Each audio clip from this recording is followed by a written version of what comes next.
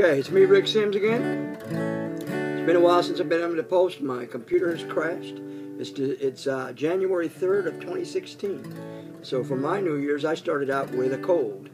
Not feeling very good right now, so I decided to hang around at the house since I don't want to get anybody else sick. And so what I did is thought it'd be a good time to try to do this on my iPad and show you my new guitar. This guitar is a Kremona with a K, Kremona. They've been making classical guitars, and they've been making fiddles and basses since about 1924. And this one here, they decided to get into the steel string market, and this is a R30. There's a brand new. It's all solid wood. It's a solid Italian spruce top. It's a solid East India wood back and sides. It's put together with a dovetail joint, so they sure ain't lazy, and quality. And then they have a nice ebony fingerboard, mahogany neck, and they got this really beautiful headstock. I just think it's a touch of class. It's a little fancy in there.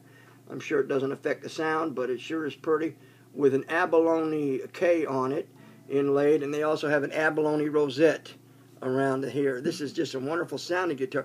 I'm not sure this video and this iPad is going to be able to really give you a good sound of it, but we'll give it a shot anyhow. What I'd suggest is you check one out in person and play it and see how good the neck feels good.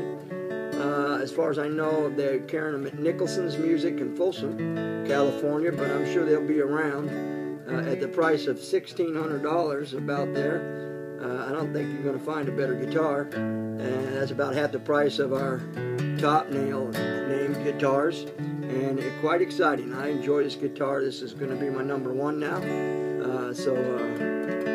So I'll play a little tune called Home Sweet Home for you right now, and I'll play it straight and then I'll cross pick it.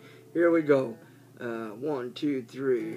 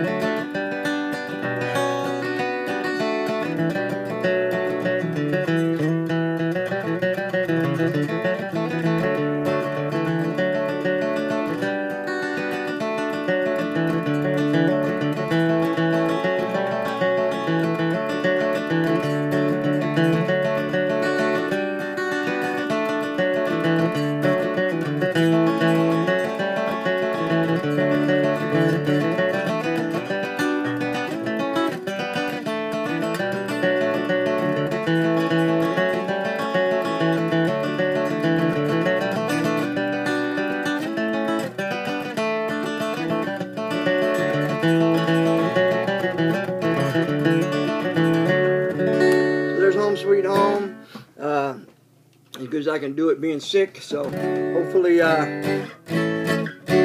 guys will check these guitars out. I think they're well worthwhile. Thank you very much.